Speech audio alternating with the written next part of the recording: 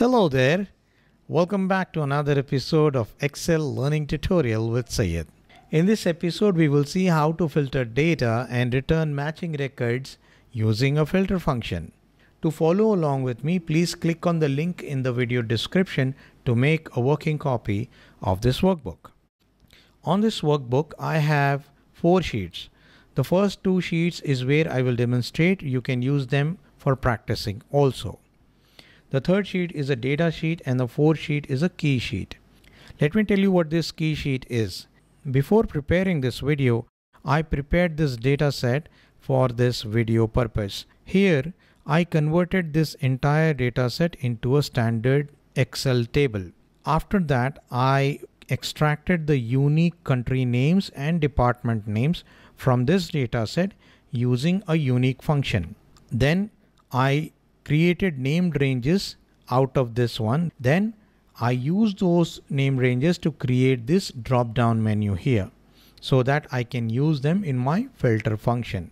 Now, if you want to know how to create a drop down or how to use a unique function, please refer to the description of this video where I will be leaving links to the videos that will be useful for you.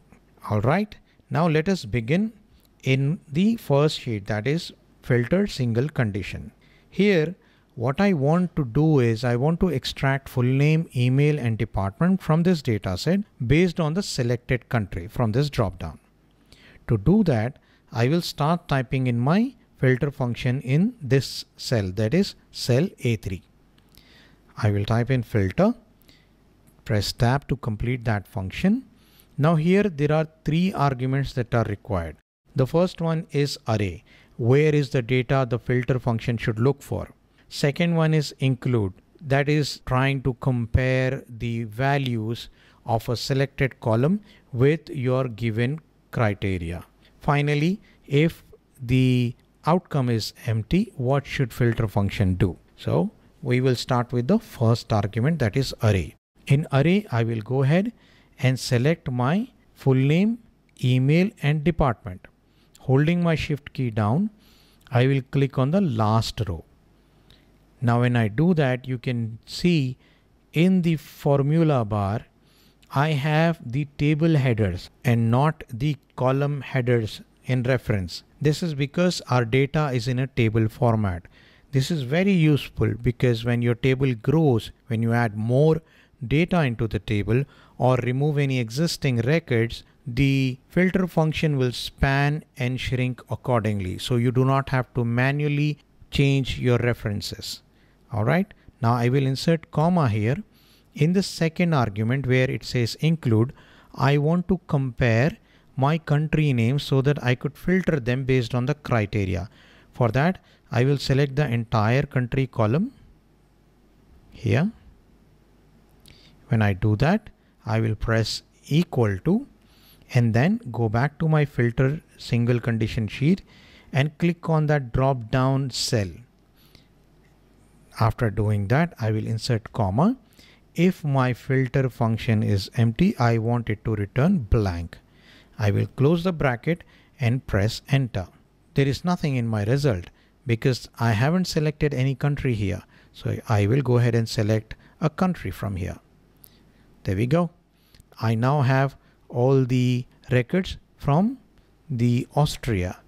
Now if I change my country, you can see my values will start changing depending on the country that I select. This is how we use filter function with single condition. Now let me show you how to use the filter function with multiple conditions. Let's go into the second sheet. Here I want my filter function to run when there is a value selected in country and department name. So for that, I will start typing in my filter function here in cell A4, filter. In the array, I will go into the data tab, select my full name, email and department, and holding my shift key down, select the last bit, comma. Now in the second argument, I have to run more than one condition. For that, I will open parenthesis, that is a round bracket, and then I will select my country names. This is the column I need to select. equal to. If this is equal to, I'll go back to my filter multiple condition sheet, select the first drop down, that is the country drop down, close the bracket. So if my country column is matching with the value that I selected in the drop down, then I enter star. Remember, you need to enter star. This is not a wild symbol here, but it is to indicate filter function that there are more than one condition that it needs to consider. Now in the second condition, I will again open the bracket, go back to my data tab, and here I will select the department column.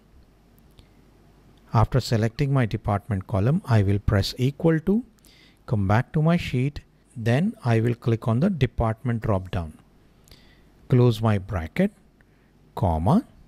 If it is empty, I want it to return blank, close the bracket. Now press enter. Since I haven't selected anything in my drop downs, nothing is displayed here. I will go ahead and select some values from here. For example, Brazil. In my second column, I will go ahead and select some value, say accounts and finance. There we go. So I have to have both the values selected.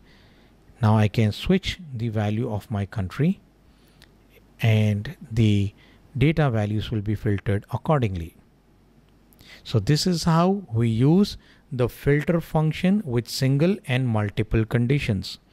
I want you to practice this. Practice as much as you can. Try to extract different columns, different records based on country names, based on other conditions that you can think about.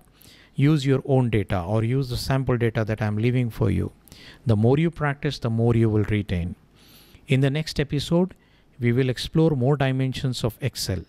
If you haven't already, please subscribe to the channel and click on that little bell icon to enable notifications. Thank you and have a very lovely day. See you soon.